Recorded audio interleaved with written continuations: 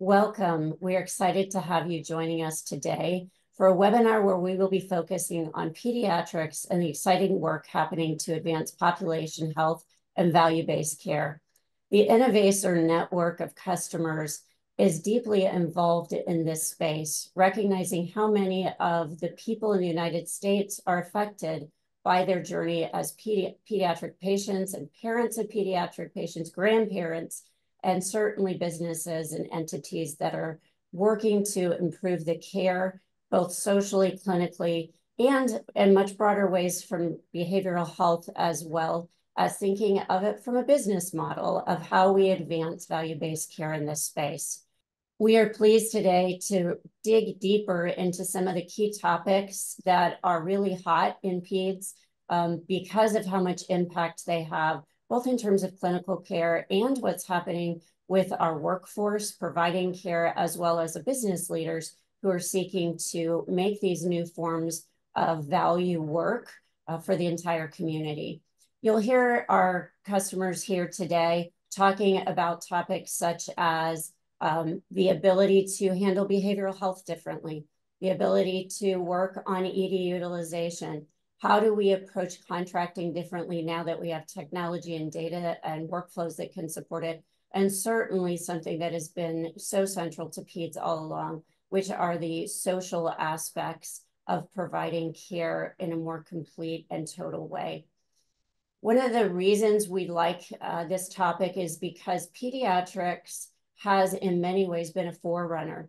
Much of value-based care has in fact evolved out of the pediatric space as they are a population. And when you think of the term population health and how do you look at a macro level across a set of individuals, PEDS has been a defining way to do that. So as we listen, we're going to hear experts who have in fact been part of the journey to get us here. I'm going to introduce our three panelists today. We have from Nemours, Alex Koster. We have from Mercy Children's, Michelle Manaski and Luke Harris. They'll each be introducing themselves and giving you an interesting little factoid about something that might make you remember them for a lot longer than just this presentation. I'm going to go ahead and start with Alex. Hello, I'm Alex Koster with Nemours Children's Health. I'm the Senior Director of Analytics and Technology for our Value-Based Services organization.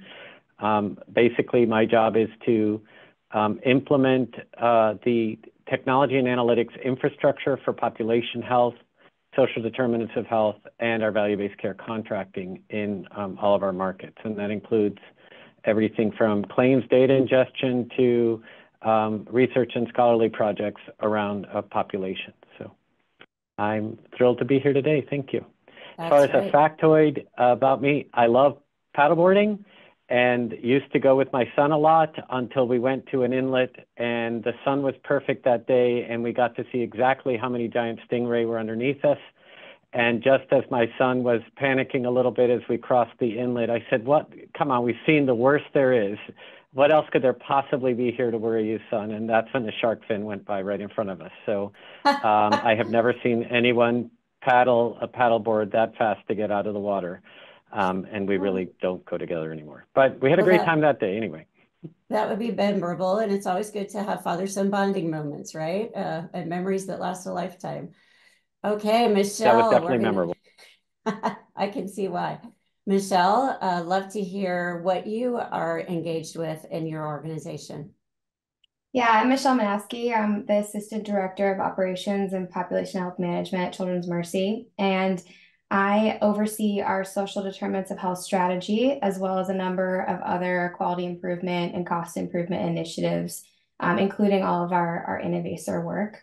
And a fun fact about me, I love sports. I grew up playing and watching a lot of sports. I played collegiate softball. And now that I'm getting older, I can't quite play fast pitch softball anymore. So I've taken up golfing with my husband. And so we have a 2-year-old and one on the way. So it's not often that we have the free time to go golfing together anymore. But when we do, we really enjoy having some friendly-ish competition on the golf course. There we go. I sense some mini golf in your future with little ones. Great to have you with us today. And Luke, we'd love to hear a little bit about you. Hello, and thanks for having me. I'm Luke Harris, and I'm Senior Director of Operations and Population Health Management for Children's Mercy Kansas City. In my role, help lead and support the strategy and the operations of our value-based care work that's built in partnership with nearly 40 community pediatric practices, as well as our over 750 specialists. And really, when you step back and, our collective role in our team is how do we optimize our performance, both from a cost and quality perspective in our value-based agreements. And we also oversee really how we operationalize the technology and optimize its use with our practices and our specialists. Oh, and then my fact, interesting fact about me. So I am an avid downhill skier, and not just any downhill skier. I actually grew up as a freestyle skier, and that's a skier that basically do tricks. So I do spins or go on rails or do some inverted flips. I grew up in the Midwest. It was one of these things. They don't have any mountains in the Midwest. And, to kind of keep pushing myself and trying to improve, it's just something that I got into and really enjoy. Well, this is your season here Yes. in the winter time and start of the year as people are viewing this. So we're glad to have everyone here today. We will go ahead and get started on the meat of the presentation, what all of our listeners are here for. We'll start with Alex teeing us up. And we've organized this in a way because we thought it would be really interesting for our listeners to think about the big picture of the contracts that set the tone in many cases and drive the framework of how the business proceeds with the care inside of it. Alex? As I mentioned, I work for Nemours Children's Health. We are a large multi-state pediatric health system with freestanding children's hospitals in Wilmington, Delaware, and Orlando, Florida. We have over 70 different care locations and really work out of the Delaware Valley, that is Delaware, Pennsylvania, New Jersey, and then Florida. So we have a big hub in Central Florida. Our corporate office is in Jacksonville. We have presence in Pensacola and then in the Delaware Valley. Our health system is very much focused on population health and advocacy for children. We have a national office that focuses on health advocacy at the national and state level. We have a Kids Health website, which is kind of the largest provider of educational content around pediatric health in the world. And we are very much invested in what we call well beyond medicine with all of its meetings, the well-being of children outside of medicine or even transcending the medical to promote well-being and bring about the healthiest generation of children. For 2023 and 24, we're several years into our value-based care journey and our journey taking on risk or focusing on shared savings or pretty complex pay-for-performance contracts with quality.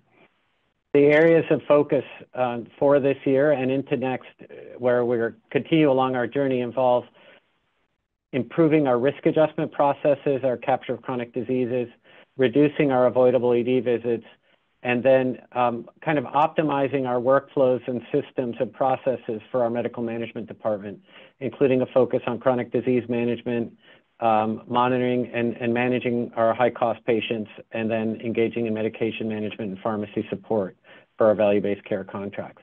These priorities really inform everything from how we're staffed and resourced, who we're hiring, what skills we're developing, and education, to where we're focusing our workflow efforts, our technology build within our EHR, within Innovacer as well, our analytics development, and even how we prioritize conversations with areas such as privacy and compliance and information security. They're all kind of informed by these priorities. From an analytics perspective, we follow what I'd call kind of a parallel strategy between taking advantage of claims-based data,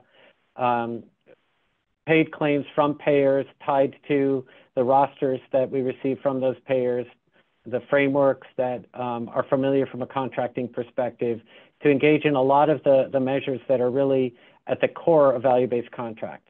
So the PMPMs, the inpatient rates, ED rates, and things like that. Our claims-based data strategy primarily uses Innovacer, Ingraph as our analytics platform.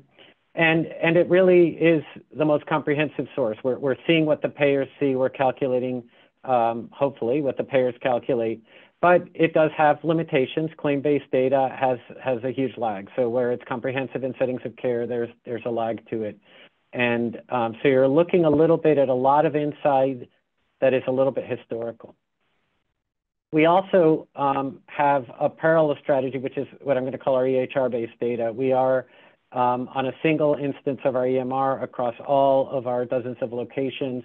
We ingest data from our clinically integrated network partners, even though they're on 9 different EMRs. We do have some exchange there as well. That data is not as complete from a value contract perspective, but it actually enriches the conversation with clinical data that doesn't exist in the form of claims. So things like lab values and other encounter information that may not be reflected in paid billing. It also allows us, for some of our patients, to have a better longitudinal view. So where we have patients that move between Medicaid payers and move between commercial and Medicaid payers, we may have some history in our EHR that predates that member belonging to that contract. So let's say they were on a Medicaid contract a prior year. We have some clinical history with them. Right now on the value contract, they're on a commercial value contract. We may have some history that predates them joining that commercial payer and belonging to that contract. In addition, we use other sources of information for more targeted functions, health information exchange alerts, encounter notification, what we call ENS. We make huge use of those across 3 different states. We use 3M's Clinical Risk Grouper as our kind of clinical risk stratification tool. And we also make extensive use of other payer reports, like quality reports for different quality measures that we reconcile, different types of rosters, like care coordination rosters and things like that, that may not be what we load directly in with our claims, but they give us different insights. In terms of our first area of focus, which is our risk strat and risk adjustment strategy, we really have focused a lot on building out the capabilities within our Innovaccer platform to be able to look at not only the clinic level, but also providers, and that's the first diagram. Look at our recapture rates, make sure that the number of attributed lives and the weighting help guide our priorities, and also make sure that the average risk makes sense. So within our specific health system and clinically integrated network, we have certain departments and providers that focus on medically complex children, and we have others that are more traditional community practices. And so we want to make sure that our average risk, even at those higher levels, that they pass a sniff test. We're seeing that complexity reflected in the overall scores at a first glance because we are here looking at what the payers will ultimately see. The recapture rate trend is something we monitor closely, particularly as we engage in interventions. Even though this has a big of a lag, we want to parallel this data with what we see through our EHR, where we have alerts and prompts that are integrated in the clinical workflow, driving for recapture. And so as we conduct education or roll out that functionality, a couple of months later, we should see the increases coming through the claims data. And that's something we're going to be focusing a lot more on in the coming year. And also looking at where are our gaps coming from. And so this diagram, this chart on the right is one of my favorites. It's really looking at, do we have a problem with missed codes or missed patients? And making sure we have the ability to analyze each separately, because the way we will conduct interventions around those two is very, very different. If we see that our predominant gaps involve patients we have not seen that are high risk, that's definitely engagement from our care coordination and care management teams, versus cases where if we've seen the patient multiple times, but we're still not capturing a chronic disease or resolving it, we may need to do some coding education or understand what the barriers are. We also invented kind of a new analytics model to look at our missed codes, which is using a tree map, which speaks volumes. The size of the box ties directly into the number of children that are missing a specific CDPS or HCC grouper. And then the darkness of the color is the relative weight. So if we see a large box that is shaded darker, we know that is both a heavy opportunity in terms of a number of patients that are missing codes, but also the weight impact that will have on our overall population risk score. So heavier risk adjustment factor involved. So you can see an example where we have asthma except severe. We have a lot of children missing it, but the relative weight at 0.16 is not very high. But then at the bottom, we have a small box where it's only 5 children, but the relative weight of that hematological very high is 18.9. And so that's an area, well, it's 5 children. We have to understand, are they lost to care? Is there a reason we haven't seen them in the year that we haven't captured that code? And it's going to have a tremendous impact overall to get those diagnoses added. We also use InNote, which is a point of care tool that presents gaps in coding as well as recent acute inpatient ER visits. InNote is very well suited to provide us a standard platform across multiple EHRs because it is agnostic and it allows the presentation of those coding gaps to our community practices that use a variety of different systems. We also take advantage of our embedded EHR capabilities for prompting for coding gaps. So in the next 6 months, we'll really be working on monitoring the deployment, how well we're closing the gaps, how well the providers are taking advantage of those systems and acknowledging that they would be adding the various missing codes. I will note these models do support, again, CDPS and HHS-HCC and pediatrics. Those are the 2 dominant models that apply to us. Our next area was avoidable ER visits. Here, I actually said it's not just a parallel approach, it's actually 3-part from a data perspective, where we look at claims data to look at avoidable ED visits across facilities using the New York algorithm and other types of analysis, to look at practice and provider patterns, look at seasonal patterns as well, which were huge last year, and also look at cost impact of things like avoidable ED visits. Then we look at our EHR data within our hospitals to see, are we seeing patterns when we expand the population maybe beyond a single value contract? What are we seeing seasonally? What are we seeing in terms of capacity? And we'll show you a little bit more how we looked at things like a nurse triage dispositions and how are they shedding light on why patients may be coming to our EDs. And then we also look at the ESI level of ED visits that are coming to our emergency departments. In addition to this, we make extensive use of health information exchange and counter notification data, both integrated into our EHR and in their own analytics and served up for our community practices as flat files.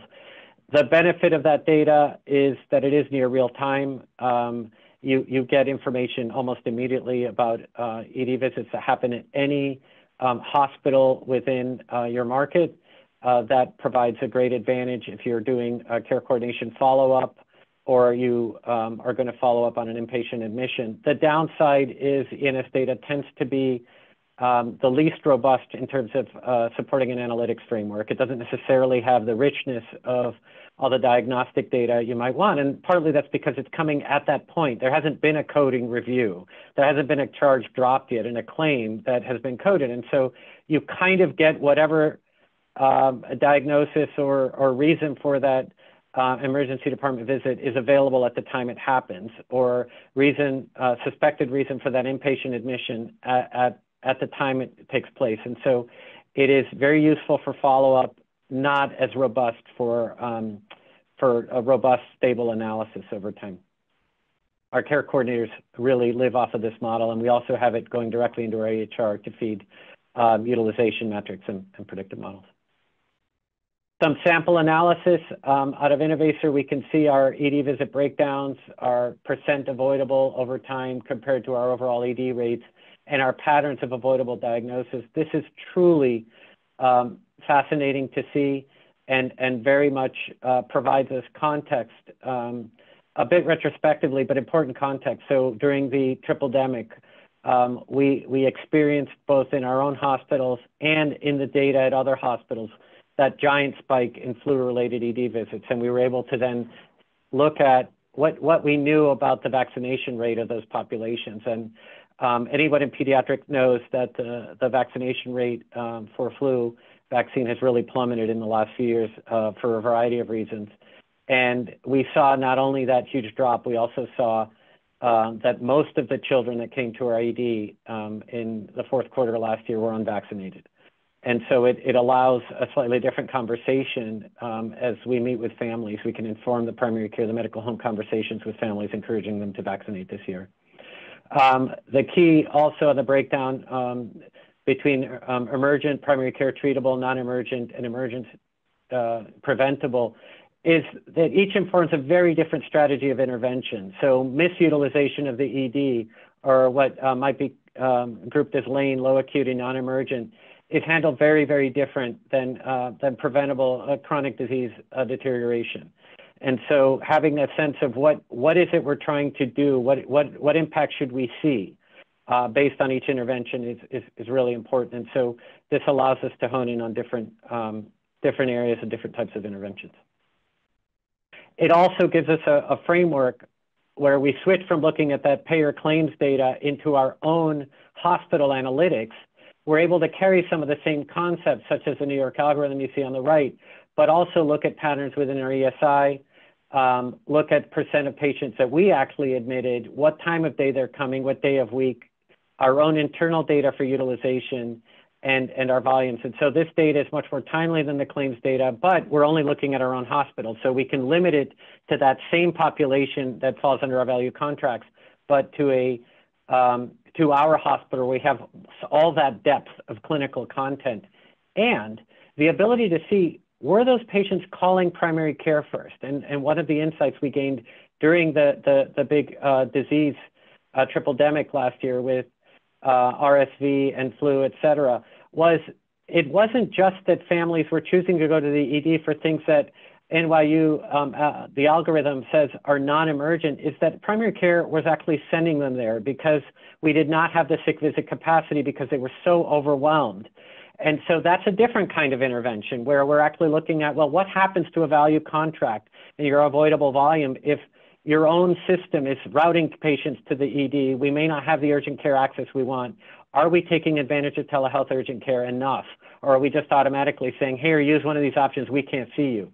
And so this is informing scripting and actions as we look at 2023 and beyond.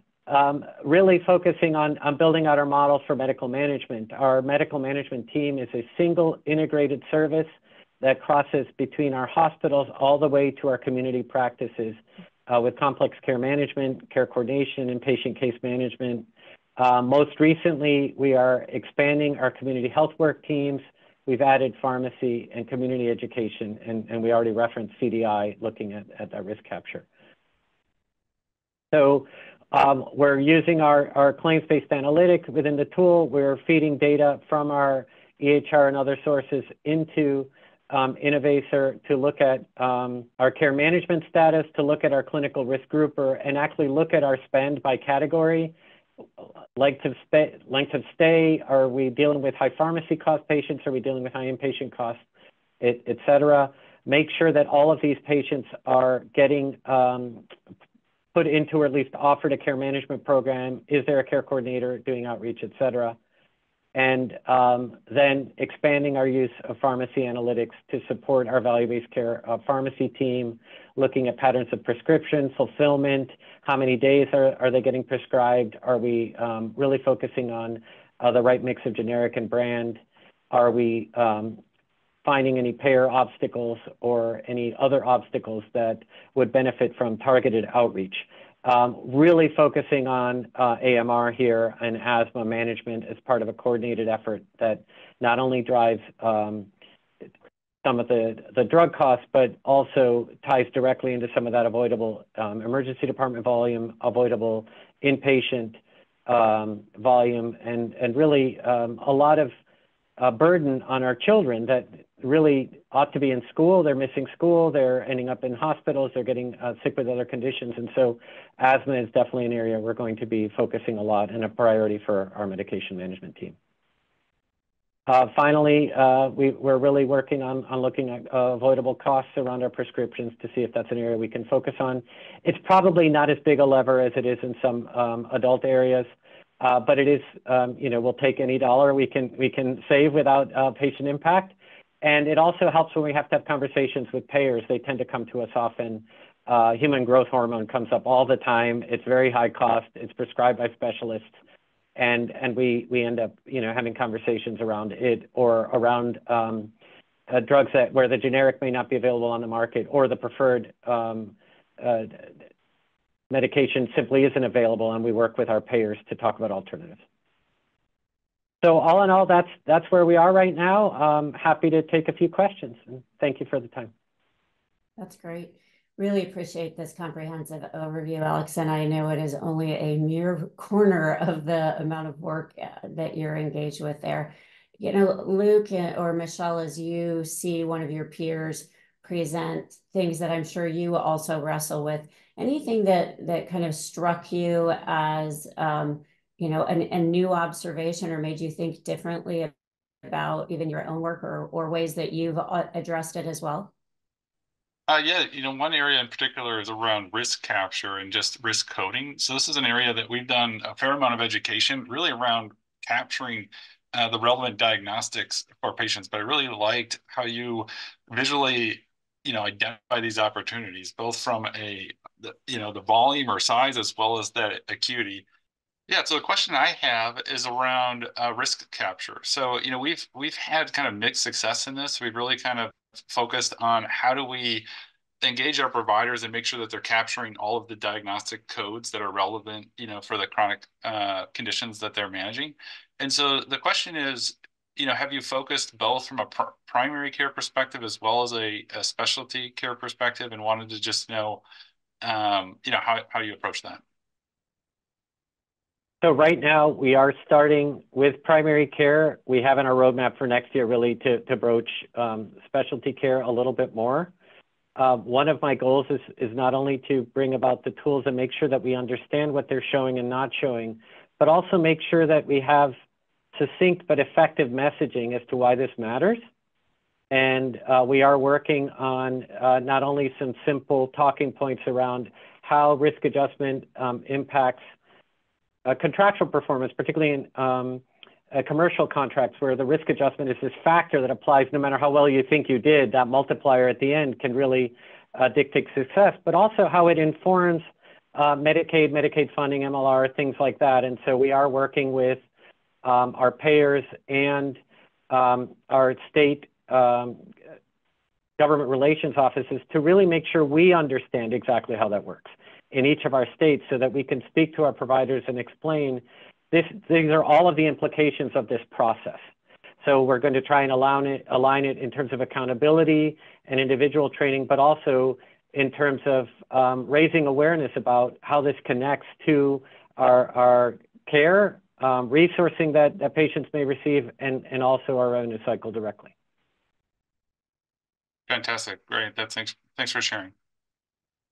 I like that you're going up the food chain, so you're thinking structural as well as going down into what providers themselves can do.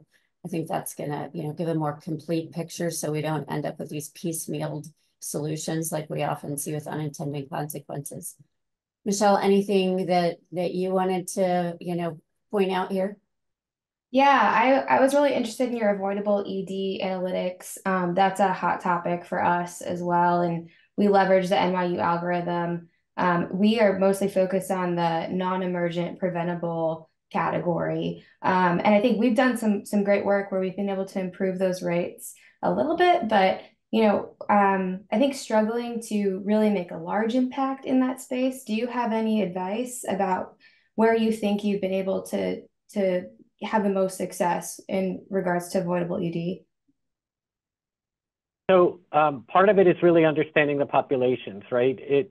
We talk about avoidable ED, and we really need to understand what are the alternatives of care available. what we have as options with our technology savvy and our flexibility of jobs are very, very different from someone who works in a position they cannot leave. You know, they're at a Walmart or a Target or whatever. They can only take their child somewhere after hours, or they have transportation barriers. And really understanding, is there actually a viable alternative? And that's where that time of day analysis comes in, day of week analysis comes in, and also looking and finding out, are you creating your own barriers? That's where that nurse triage analysis comes in. Like, what happened when they called primary care? How many of them came to primary care first? Because we may think that it's about driving behavior as consumers, but we may not realize how much influence our own health systems have on driving that behavior. And if the New York algorithm is saying you have a high level of activity that is non-emergent, but your nurse triage activity is showing that we're referring patients to the ED or to other high acuity settings like an urgent care frequently, the disconnect is within the system. It's not with the patient at all. And looking there, once it got down to consumer behavior, one intervention we had that was successful is we showed the high utilizer lists to our PCPs as part of a pilot a few years ago. And we said, you pick who you think you can intervene with. This is what we know about them. And we said, pick 25 children that are high ED utilizers, or pick 20 out of these 50. You decide, because we can't tell clinically, we're not clinicians on our side, who really is not really impactable to that level. And we had tremendous success once we moved from that population thought process to a cohort. And we monitored that cohort. We found that once the physicians had a conversation about appropriate use with the cohort they identified, the rates of avoidable ED for those patients dropped by about 80%. And but the key was they chose, because they know the patients, rather than us coming in just with anonymous data or data that we don't recognize that individual child or family and saying, fix this. We went through the effort of building the cohorts for each and saying, we're going to track the cohorts, and then we're going to come back with that reinforcement of, look at the impact you've had 6 months later. And so that's a process we are likely to revisit next year. We only did it as a pilot a few years ago. Now we have much better tools and data to really scale it. And we have a whole intervention team that can help see how well we can bring it to a broader population. I think that scalability is one of the things that we're seeing, you know, technology is bringing, where you can move from individual studies, individual practices, you know, one-off interventions to something that can be automated and supported and even auto-triggered in a way that just couldn't happen before.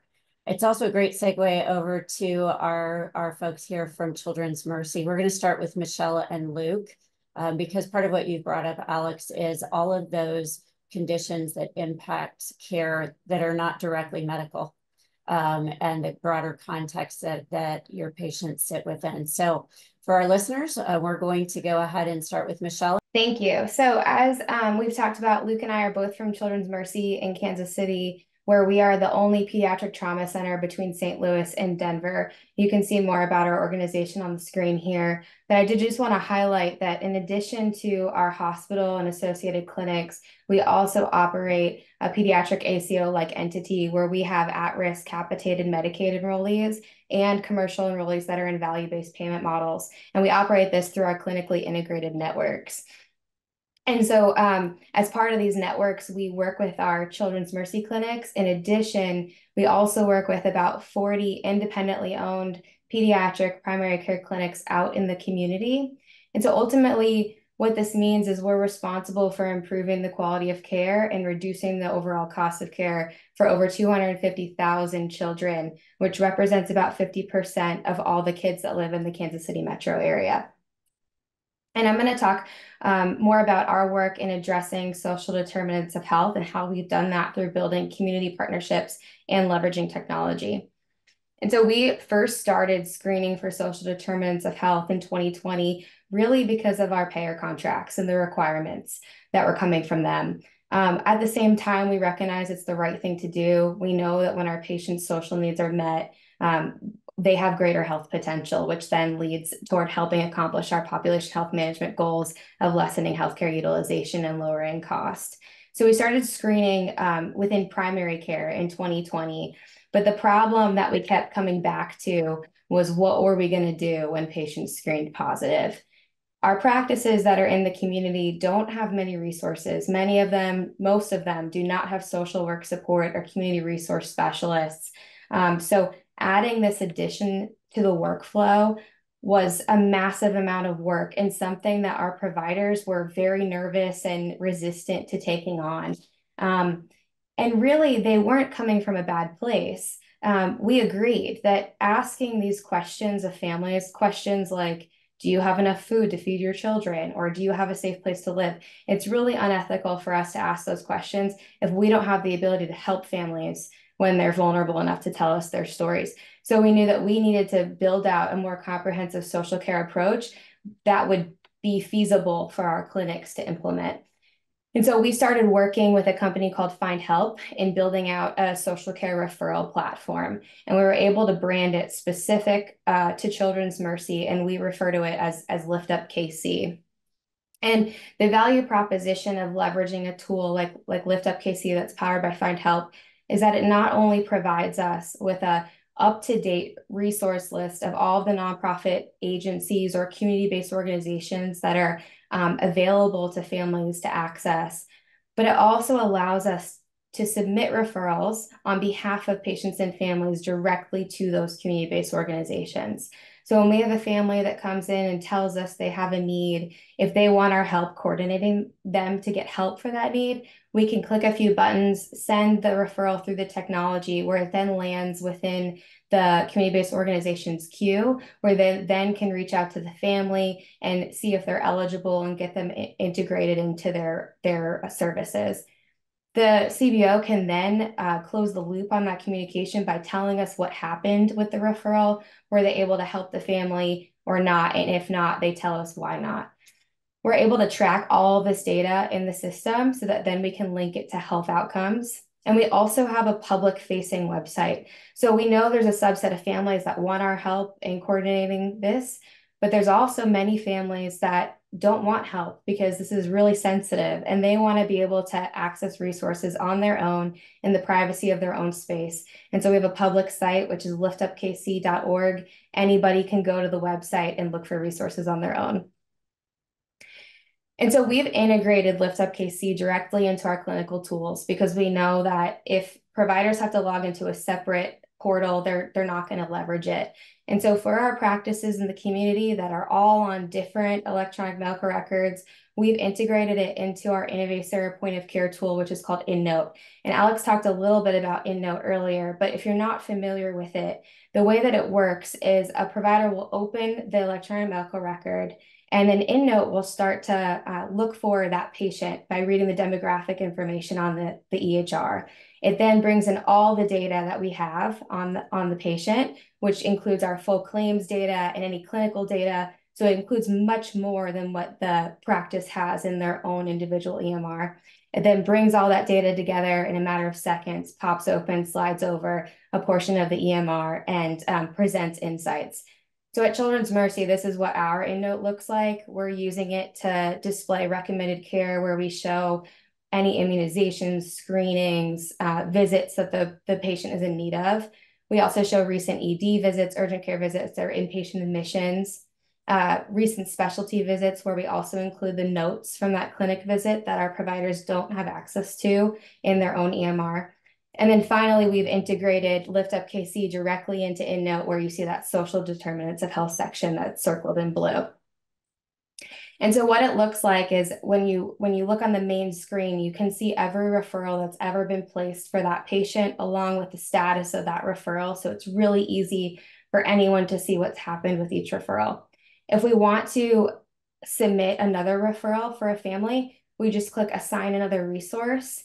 And then the new window pops up and immediately starts searching the Lift Up KC database to find community agencies that can help the family within their geographic area where they live. So we can search by category of need, or we can search directly by the agency's name if we know it. So then we can find which organization we want to submit the referral to, click apply, and a new window pops up. We will insert the family's contact information, that defaults in, but we can always change it, defaults from P360. We then indicate the best way to reach out to the patient, click that we have consent to share contact information with the CBO, and then we can refer them right there. That then triggers that to immediately show up in the CBO's queue that they then can start working. It also immediately puts that referral into that main screen on EndNote to show the referral that we just created. The status will be not updated immediately, but as soon as the CBO updates the status on their side, it reflects that in EndNote. So we always have the most up-to-date information about that referral. This is just a quote from one of our end users in one of our practices, just about how the process within EndNote is very easy. She really enjoys using it. She's able to do her work in a really effective and efficient way, leveraging the tool within EndNote. Now, we know that the technology is just one piece of the puzzle, a very important piece of the puzzle in getting this work done, but it's just one piece. And another piece that's crucial is that we have to have good relationships with CBOs in order for any of this to work. Without the CBOs engaged, nothing can happen. And so when we first embarked on this journey, we tried to engage CBOs by hosting these webinars where we shared how great this work was that we were doing. We had this great technology and they should just come and use it. And that failed miserably, as you can probably imagine. Nobody wanted to work with us because they told us that we didn't understand the work that they do. They were already at capacity. They had more clients than they had the funding to be able to help. And they really needed to see what was in it for them. What was the value for them to work with us? And so we went back to the drawing board and we realized that we needed to put some skin in the game and really create value for them. And so we were focused on creating funded partnerships with some key organizations that could help our families. And so what we did was we targeted 5 different organizations. Each of them sit within one of the 5 major counties across the Kansas City metro area. And each of them helps families with a wide range of needs that they might have. Because we know that when a family tells us that they worry about being able to have enough food to feed their children, they probably have a wide range of financial needs. And so these organizations not only will provide that family with emergency food to get them through the week, but they'll also sit down with them, provide some case management, and try to help them really figure out why they can't afford that food. What do they really need to become sustainable on their own? And so they'll work with them and say, okay, do you need help finding a job? Do we need some skills training, resume building? Do you need childcare? And so they'll take it a step further and really try to help that family so that they don't have to continue to leverage that food pantry forever. So we provided each organization with a lump sum of money to help them have the ability to engage with us. We signed contracts on a yearly basis. We give them that money up front and allow them to use it for whatever they want. So a challenge that CBOs often have is that all of their money is very strict on what they can use it for. And so this enabled them to have a little bit more freedom. Most of them use it for staff time, but some of them have used it to buy technology or put it toward their programmatic funds. In exchange for the money, they agree to accept referrals through the technology, respond to them in a timely manner, and meet with us monthly to just help us figure out how we can improve the program. Through the technology, we tag these 5 referral partners with a green check mark, and it defaults all of these to the top so that when our users are looking for resources, these are the first ones they see, and we train them to always refer to these first. And not only has this helped us create better partnerships with the community, but it's also really simplified the workflow for our clinicians. So out in the community, most of our practices sit in one county and 90% of their patients come from that county. And because these CBOs help with that wide range of needs, each practice only has to remember that one CBO that they partner with. So it's a one-to-one relationship, and they're not wasting time sifting through lists, trying to figure out what the right organization is to refer them to. This has made all the difference. Our goal was that we'd be able to submit these referrals within a matter of minutes. And we're so proud to say we've been able to do that in about 30 seconds. So this is a quote from one of our providers. She talks about how she was pretty negative about having to do this in the first place because she didn't think it would be possible to add one more thing to her workflow. But she said that with LiftUp KC integrated into EndNote, the ease of the technology and the relationships we've built with CBOs, she's able to do this within 30 seconds. And it doesn't matter what she tells her patients to do about their diagnosis if they don't know where their next meal is coming from. And so the impact that we can make within 30 seconds is tremendous. So I just have a few stats to share. This is just a trend line of usage on the websites. So the orange line is our public site over time, and then the blue line is our staff site. This is a trend line of all the referrals that we've made over time. So since the beginning of the program, we've submitted over 4,500 referrals for patients and families. And on average, we submit about 346 per month. And just to give you an idea of the wide range of different things we've been able to help families with, we've been able to help them get access to food, employment assistance, affordable medications like inhalers, furniture, diapers, clothing, shoes, utilities assistance, and rent back pay to ensure that families are housed, in addition to getting them into those family stability programs where they help them become sufficient on their own and find jobs and really level up their income so that they're able to not have to keep coming back to the organization. So now I'll pass it over to Luke to talk about behavioral health. Yeah, thanks, Michelle.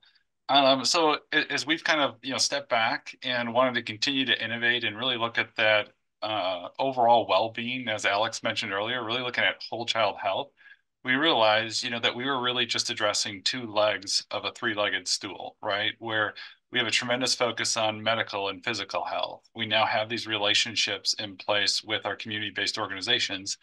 And we actually got exposure to one of our colleagues in Cincinnati, where they were taking a very innovative approach to extending their network to include behavioral health entities. And so we stepped back, and just a few months ago, we embarked on this to include them in this initiative.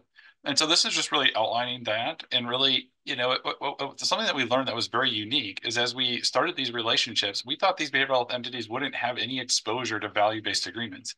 In fact, the entities that we targeted, they're actually participating in value-based agreements, and now we're coming together to see how we can help each other perform better within these agreements. And if we break it down, the value proposition, it's really kind of two main components. One is on peer collaboration, really around relationships. As Michelle mentioned earlier, it's really establishing that trust. These are relationships that didn't necessarily exist in a very effective way.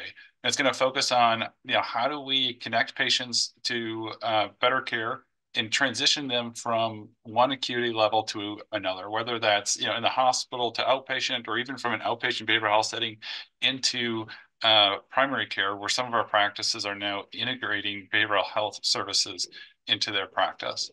And then the operational value piece, this is really around data and analytics and giving them access to solutions that they don't have access to. And I'll talk about that over the next couple of slides. And that's, this is just kind of stepping back and really looking at how do we democratize the information to these behavioral health entities. It's hard to imagine just how cut off they are. They're not treated like a normal medical provider in our community. These behavioral health entities, they don't even have access to our Cerner EMR like our pediatric primary care practices do. As part of this partnership, we're breaking down that access to the EMR, and then we're also giving them access to Innovacer to help support our collaboration and coordination. And just advance it. So this looks like a complex slide, but I did want to just kind of bring some reality as to what we're exactly doing from a data exchange and how Innovacer has stepped up to make this a reality for us. And so on the far left, we have the behavioral health entities. Really, to be conservative in terms of sharing and exchanging behavioral health data, we are only having them tell us who their active patients are, okay? So, and it's all patients regardless of what agreement, and they're telling us what type of services they're receiving as stated in the lower left.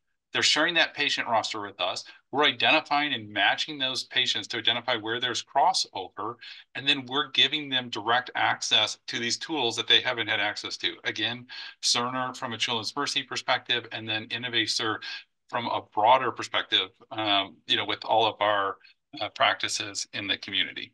As you can see on the right, it really opens up some of this awareness that they just didn't have before. So if there's an inpatient social worker, this patient was admitted, they're now seeing that a relationship exists with that behavioral health entity. I'm going to work with them. I'm going to coordinate the follow-up care after their discharge. Or down on the bottom, now there's awareness from the behavioral health entity that they didn't know that they were admitted to the ED. Next slide. And then this is, I think Michelle's already outlined this, but it's really reiterating the value and the information that this can bring to our behavioral health entities, both at the point of care. We're going to take the same approach where they would have access to be able to, navigate that agnostic of their solution of record, and then also being able to access that full comprehensive longitudinal record to see care gaps. They don't even know who the primary care provider is, and be able to have all of that context at their disposal. And so just last slide here is, I do think it's important, like we're stepping back and, we are putting some requirements on the behavioral health entities, but we're also putting forth an incentive. Kind of similar to what we do with our community-based organizations. The incentive here, though, is really focused on the engagement with us as a network. So we co-develop strategies for improvement. They have to participate in our committee governance structure and then move ahead and advance the data exchange as well as operationalizing these capabilities for them. And then the long-term value, as you can see, is really around improving access, increasing that coordination, and ultimately reducing the total cost of care and success collectively in each of our own value-based agreements. And then you can see where we're at in terms of actually getting the infrastructure and launching this work in full force in 2024. Thank you, Luke and Michelle. That was, again, a very comprehensive overview, and yet it is just one set of initiatives that you're working on. Alex, do you have any comments when you look at what they're doing and in this work? Magnificent amounts of admiration and gratitude that I get to listen and see the presentation. So please know, Michelle and Luke, as always, how impressive the work is. Curious, two questions. The first one is more mechanics and I guess legal in that way. Is the process you get the behavioral health facilities to join your CIN as a quality entity, which allows you to receive the full rosters legally, or from a privacy, and then you engage them around the value populations, which are a subpopulation, so that you can build the incentive models? How does that, is that kind of how that worked, or? Yeah, we're approaching it. We are treating substance abuse in part 2 completely independent, so they're not sending us any patients related to that. So that was kind of a big caveat. I bring that up just in terms of getting the legal, structure in place. But then their sending and transferring of us of data really does fall within HIPAA from a healthcare operations perspective for those patients. Okay, and obviously you have to consult your own legal counsel. I'm not giving any legal advice. And then, in terms of their engagement, and really the way that we do this on the clinically integrated network side is we look at it in terms of requirements that are for all patients. Even like our participation in our network has some broad requirements that are not exclusive to those value-based patients. Now, of course, once we're part of a network and we're kind of collaborating, we're going to focus certain tactics or resources tied to those specific patients. And we anticipate that incentive will evolve to be more outcomes oriented. But right now, because it's really focused on engagement, it's not necessarily tied to specific patients within particular value-based agreements, right? I don't know if that answers your question. It doesn't. You need to start with a superset to get to match to the specific set. They would not know which of their members are under a value agreement. So that's where I was asking the order, and that did help me quite a bit. Likewise, our clinically integrated network, it integrated around quality. And so it's all patients from the members as a starting point, and then we focus tactically on specific value arrangements. My second question, we all get asked, what's the ROI, right? That is immediately when we go trying to get money or trying to justify the implementation of a system that takes resources, right? You mentioned, Michelle, in the context of the SDOH conversation, looking at outcomes. Can you talk about an example of how you looked at a measure and said, this is how we studied the impact of being able to connect someone or a group of someone's to community resources, and then compared those outcomes to when we didn't, for example? Yeah, that's a great question. And that's a question we get from leadership constantly. So far, we've been able to get the funding to start the program really through patient stories. And that's been compelling enough to leverage the funding that we've started in 2022.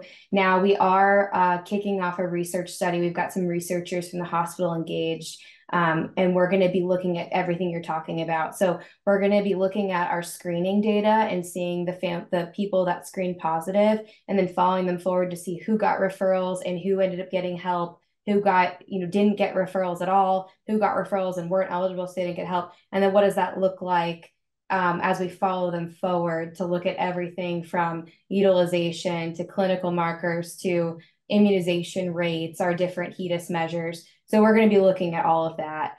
We're just not quite there. I don't have any results to share yet, but we're embarking on that journey now. Well, I look forward to hearing, and we're in the same boat. It's following the journey and picking what it is we want to examine, and then deciding what it is we can say the activity did or did not do. But luckily, we all have amazing researchers who can help us frame that work. And both entities are building your program sitting on data, and sitting in automated workflows that are going to get you in a much better position to be able to capture as you look at individual and aggregated outcomes.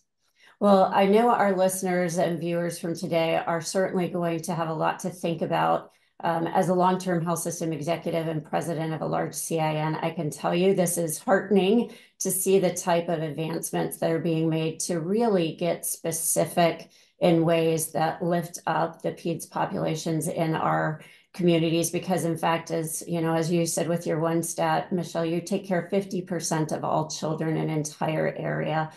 They're counting on us. I know Nemours similarly is such an anchor in the communities you serve. And to think about the ways that you're now bringing new tools to bear that let you scale and change the outcomes in ways you never could before. It's exciting to see your creativity, your persistence, and most of all, your leadership. Thank you all. We appreciate those that listened in today, and we look forward to having you join us again in another virtual webinar. Thank you.